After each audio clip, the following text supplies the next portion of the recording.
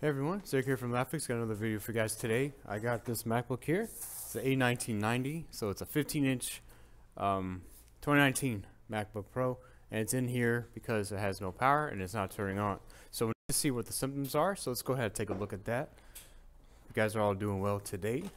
Doing a few of these MacBook ones in a row, so yeah, it's always fun. I do that because they usually have similar problems, unless it's like obvious liquid damage or something obvious.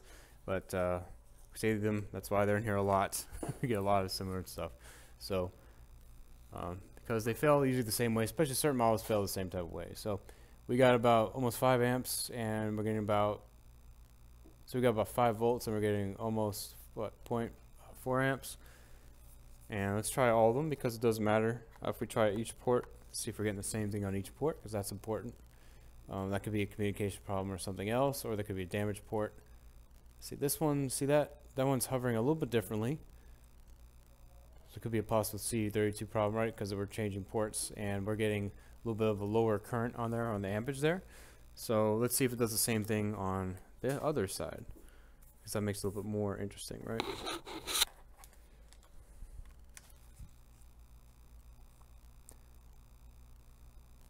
Okay, so we're getting about the same there, and we're getting nothing there, right? So usually when you see symptoms like these, because there's multiple different amps going on there, right? Multiple different symptoms for each one, then seems to be a problem, maybe the CD32 issue there. Connector is on the same port there, and if symptoms are changing, that means it's using a different CD32 most of the time, and when that happens, usually there's a problem with that chip on there. So on the ones that have 4 ports, so the more ports you have, the more potential chances of failure, right? Because there's more ports, there's more chance for that to fail. And if we pop it open here, I don't know if we can actually see. Sometimes CD32's on. Usually they're on like the bottom side or they're on the top side. So if we're looking at it here, we can probably see one of them. Looks like there's probably one, at least one here, close to the USB-C port, right? That makes a bit of sense. Is a big chip. It has a little Texas instrument style chip, or just a little Texas icon there, and usually that means there's a problem. So that kind of looks like there might be some type of liquid or something going on there. It's a little bit harder to see there, but there's a little bit of like a stain there, so that could be possibly what's causing the problem. Now on models like this, especially for anything that runs for the USB-C, for these ICs to have, now these ICs have a problem, right? These CD32s, if they have a problem, you have to have all 4 of them working for this to power on and be corrected. So let's go ahead. I think what we need to do is we need to open up the board. We need to go ahead and take a look at it. We can flip it over, take a look at it, and see what's going on. Okay, so remove the board. Fairly dusty. Sometimes make a difference there. But we want to see if there's any obvious damage. So let's go ahead. Let's take out one of our USB-C connections. I think that might be a good idea, right? So we need to get power in somehow. Let's see if anything's changed anyway, because we did remove the battery and we did remove lots of different connections. There, it's always good to just double check that before you dive in deep. Because once you dive in deep, maybe no way out, right? So let's go ahead and plug this in. Let's get my USB-C tester. Let's try it again. See what we're getting. Whoop.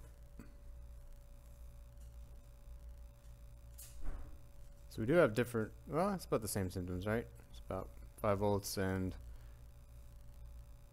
almost 0.3 amps. Probably doing the same thing there. Looks like nothing's really changed since removing the board, which we don't really expect it to anyway. But let's go ahead. Let me bring over my thermal cam here too. Let's show the screen capture. Go ahead. Ooh, look at that one. See that? You see one of the CD32s is actually getting really active. And that's probably the bad one there, because you see even on the bottom right corner, looks to be pretty bad. So most likely that there's a culprit there. It's pulsing too. So again, now one of these needs to work. I mean, all of these need to work for one of them to work. So what we need to do is, let's go ahead and take a look at this one under the microscope, because maybe that's giving the problem. And look at that. Ooh, it's cooking. It's like a heartbeat almost, right? Boom, boom, boom, boom, boom, boom. Yep, just like that. So let's stop playing with that one. And we know that we see one that is bad. And if we actually take a look But you see it looks like it would be a little bit stained. So let's go into the microscope. Maybe there's liquid under there, it's corroded, which would make a lot of sense. This one. So you see that little, like, I can't really say L, but yeah, it kind of looks like a little bit of an L shape there, or kind of looks like door handle, or however you want to look at it. We see that that clearly is, looks like it's been a little bit impacted here, right? Going like that, and even possibly over here. So probably there's probably liquid under here. Maybe it's corrosion, right? If we look, even though it's dusty, we don't really see too much, but something looks like it maybe hit this area, even a little bit down there, and we need to see. But that's the problem that we're having. So let's go ahead and look, see if we can see the corner there, because we saw the corner was pulsating, right? So there's probably a short on maybe that one end of it.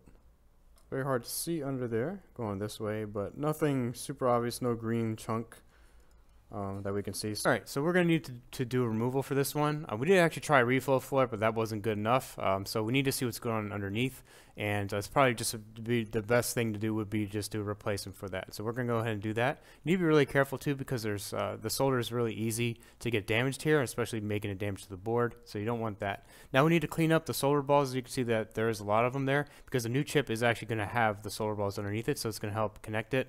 You don't want to do a reball for that unless you really have to, or if you had to have very specific ones in there, if we had to remove it from a certain board and then put them back on, you do it that way. Otherwise, just get another chip. You can do a replacement for it. At least for this model, it'll work that way.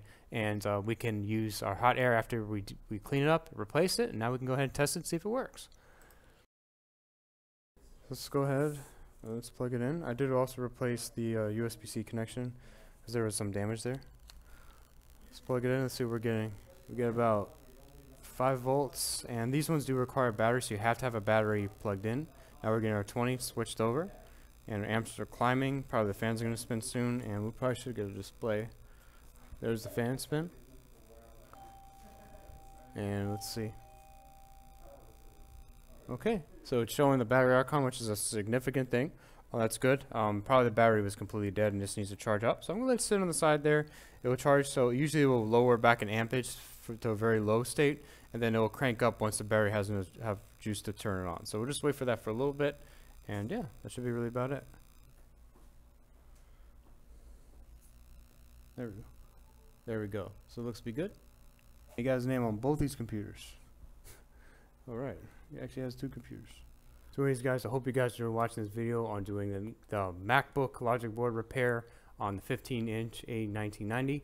If you did like this video, please leave a like. Really, this helps a lot. Subscribe for more content. We do lots of logic board repairs, MacBook repairs, data recoveries, lots of cool, fun stuff on this channel. If you guys are interested at least in that for it, definitely go ahead and check that out. Otherwise, see you guys in the next video. Thanks a lot for watching, guys. Take care. Bye.